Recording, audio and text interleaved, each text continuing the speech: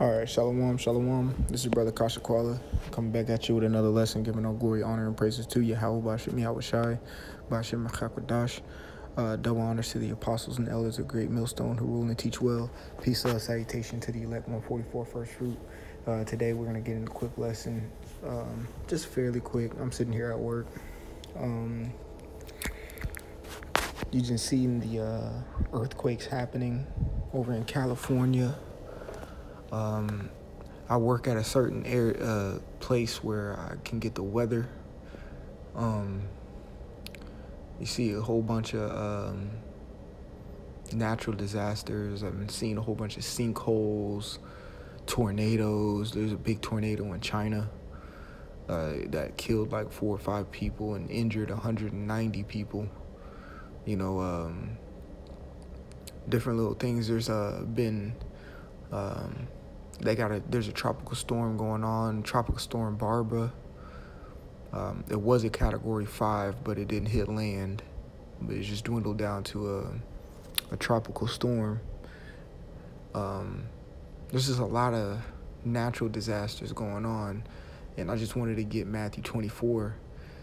And I know the brothers in Atlanta did a live stream on the Lord is visiting this place with violence, and that's true. And one way the violence comes is through natural disaster. So this is Matthew 24:4. It says, "And Yahushua answered and said unto them, Take heed that no man deceive you, for many shall come in my name, saying, I am Hamashiach, and shall deceive many." That's right. Many shall come and be liars and deceivers, and deception is their friend, okay? But you have to stay rooted in Yahushua and Mashiach, so you don't get beguiled by those things. Let me get a precept real quick. 1 Thessalonians 3:8. It says, "For now we live if we stand fast in the Lord." That's right. We live if we stand fast in the Lord, and we won't be beguiled by those antichrists, you could say. Okay? So it says, verse 6, and it says, ye shall hear of wars and rumors of wars, which we do right now. We heard of that drone being shot down by the Iranian government, the U.S. drone being shot down by the Iranian government. We heard America wants to go invade Iran because of these things and retaliate. There was an article, I don't know how true it is, that a U.S. submarine got sunk by a Russian vessel over there next to Alaska. 14 Russians died, and the whole ship sunk from the U.S. side. You see a lot of war games going on, strategy moves, positioning, and fighting for position. Okay, we see a lot of that going on. Those are the wars and rumors of wars. There's actually boots on the ground fighting, and then there's just big boy talk going on. That's wars and rumors of wars. It says, "See that ye be not troubled." So when we see these things, don't be so discombobulated in the mind, like, oh my gosh, it's like, we understand that these things must happen. Okay? They gotta happen. They have to happen in order to let us know that, hey, he's coming back. So it says, "For all these things must come to pass, but the end is not yet." That's right. These things have to come to pass, but it ain't over yet, all right? These things are for signs that the Lord is coming back, okay? It says, "For nation shall rise against nation, and kingdom against kingdom," okay? "And there shall be famines and pestilence and earthquakes," all right, "in diverse places." You see? Right there.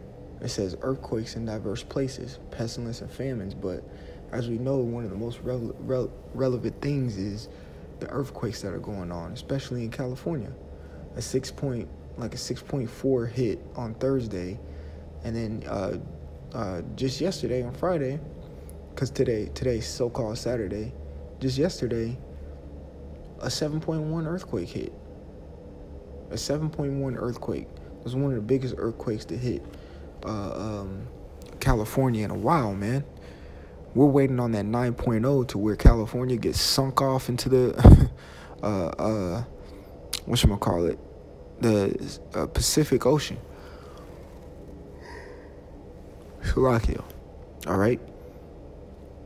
Until it gets totally decimated. Of course, we pray for the brothers that are over there pushing the word in all truth and sincerity.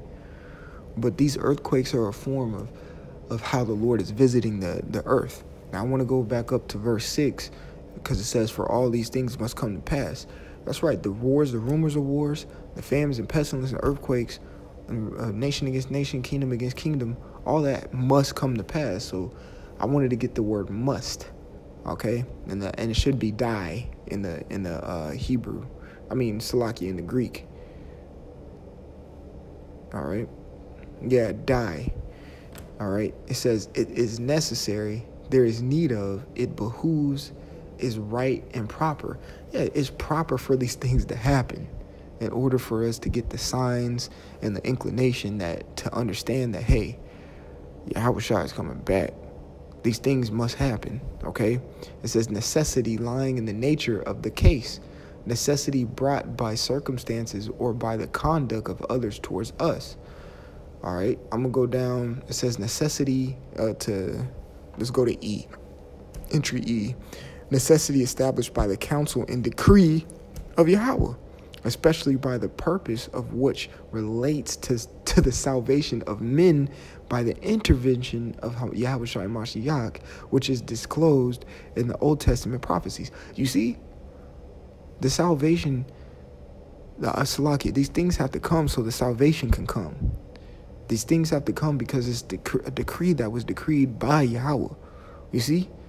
So when the earthquakes happen, the pestilence happens, the famine happens, the wars happen, the kingdoms start falling, all these things have to happen prior to Yahushua coming back, and gives us a time frame to where we can keep up and be like, okay, he's close, he's getting closer, he's getting closer. You see?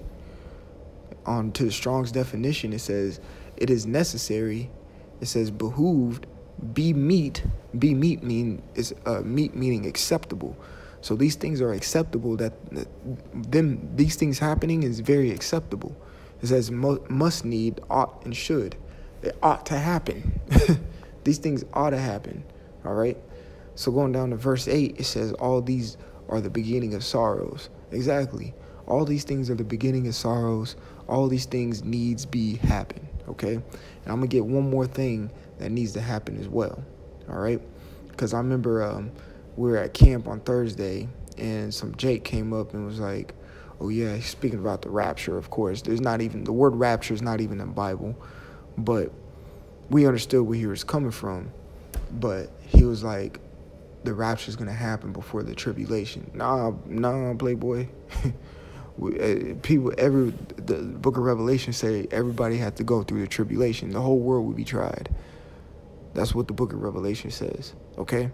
So what? That means this evil is going to come upon the children of Israel, okay? Which is in the form of Jacob's trouble for these 2/3, man. Jacob's trouble is for the 2/3. I'm going to say it 100. Yeah, we're going to go through our trials and tribulation during that time, but it's primarily for the 2/3. So this is Jeremiah 11:11. It says, therefore, thus saith the Lord, behold, I will bring evil upon them, which they shall not be able to escape, and though they shall cry unto me, I will not hearken unto them. That's right. So this right here has to happen, okay, before Yahushua cracks the skies. People got to get weeded out, all right? Jacob's trouble is another 40 years in the going in circles in the wilderness, all right? But in a more extreme level, and the Lord is going to do it with extreme prejudice, okay? Simple. Jeremiah 11:11 has to happen. But see that this does not trouble you, especially if you have the Lord on your side, man. Okay? We see these earthquakes popping off. We see famines in other countries popping off. Shit, America's in a famine. This GMO bullshit they're feeding us. Okay? There ain't no real food here. It's a simple task to just cut the food off and then implement the chip to acquire some crumbs. Okay? And that's what's going to happen. What we see when these things happen, that we not be troubled, because this is a sign that we're almost the hell out of this place.